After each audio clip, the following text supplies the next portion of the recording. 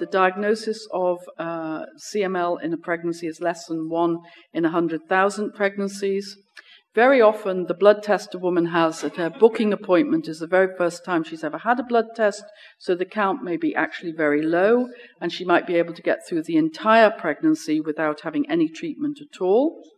If you do need to consider treatment because the count is high, the spleen is big, and there are symptoms, the options that you can consider and perhaps dismiss are what we call leukapheresis, which some of you may already have experienced, interferon, tyrosine kinase inhibitors, which I'll come on to, and hydroxycarbamide. Both the latter two should be avoided if possible.